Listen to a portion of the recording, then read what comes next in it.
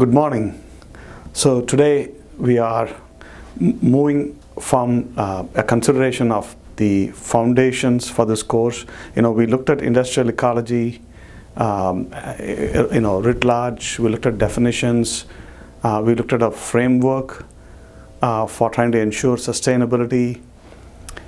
We then talked about life cycle analysis and how to impact the environmental impacts from cradle to grave.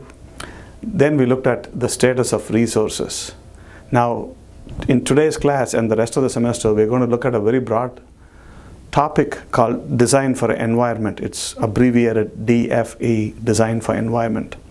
So Design for Environment is basically an engineering perspective, meaning it's a way of thinking. And so it's an engineering perspective in which the environmentally related characteristics of a product, process, or facility is optimized. Let's go back and look at some of these words. What does that mean? Environmentally related characteristics means those aspects of a product that could potentially have an impact, oftentimes negative impact on the environment, like the potential for global warming, or the potential for toxicity or resource depletion.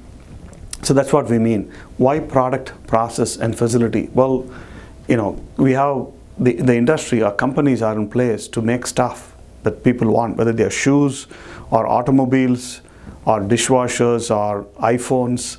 So these are products, things that people want. And process or processes are the means by which we make the products. And a facility is basically like a building in which the processes happen, right? So the facility is the physical building and other equipment that will enable the processes to happen. So if you think of something that's commonplace like cakes, right? Bakeries make cakes because it's a product and there's a demand for cakes, conceivably. So that's a product. We have the baking process, which results. You have the batter, and then you have the process in the oven in which the batter changes into a cake. All of this happens in a physical facility called the bakery. So the facility is like the bakery. The baking process is your process, and the cake is the product. So Design for Environment is an engineering perspective in which the environmentally related characteristics of a product, process, and facility are optimized, meaning we try to do good in terms of performance. Now, in this chapter and the next few chapters, we're going to look at different facets of Design for Environment, because it's a very broad concept and it touches upon the entire life cycle of a product. So we're going to look at multiple facets. We're going to be looking at starting today on product design, then we'll move on to process design, then on to material selection, energy efficiency. We have different sources of energy. We use energy to drive industrial activity, and we want to make sure that we use the most efficient forms of energy. So energy efficiency, then we have product delivery. Once manufactured, the product has to be packaged and delivered to the point of use. Then there is product use. And then after useful life, the product is retired. So end of life, right? So these are all different facets, and we're going to be looking at many of them through the rest of the semester. But the broad concept is called Design for Environment. Today we will focus on product design. So what is product design? I'm sure many of you know that product design is a very challenging activity. It is challenging because it encompasses more than providing for functionality. Meaning, you buy a car, why? Because you need transportation, right? You buy an electric toaster at home, why? Because you want to toast bread. There is always a function. Or you may buy cough syrup.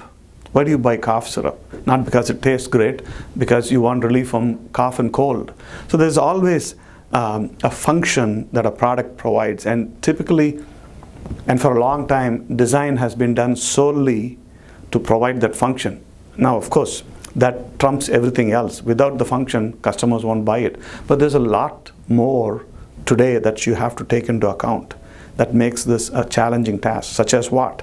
Well, we have looking at customers, surveying the customers periodically to learn from them what it is they care about in the product. And that is something that changes over time. You can't do this once and leave it at that. You also need to look at competitive products.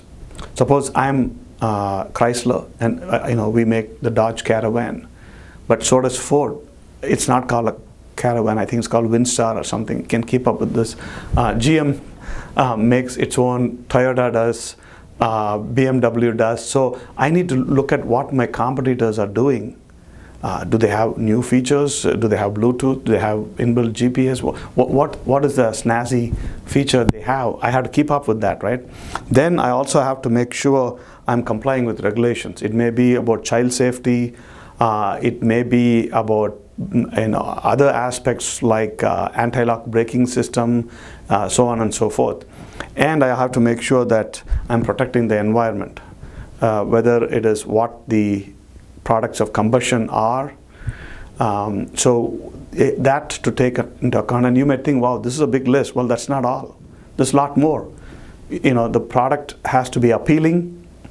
It has to be easy to manufacture. It has to be competitively priced, because you have so many competitors in the US and outside who can eat your lunch if you don't pay attention to competitive pricing. And it has to be delivered on time. In many parts of the world, unlike in the US, you just don't drive to a dealership and walk off with the car. You go and register somewhere and you let them know what the demand is, and after a month or two, when your turn comes, you may acquire the vehicle. We're not used to that. So competitive pricing and on-time delivery. So there's a lot that product design involves.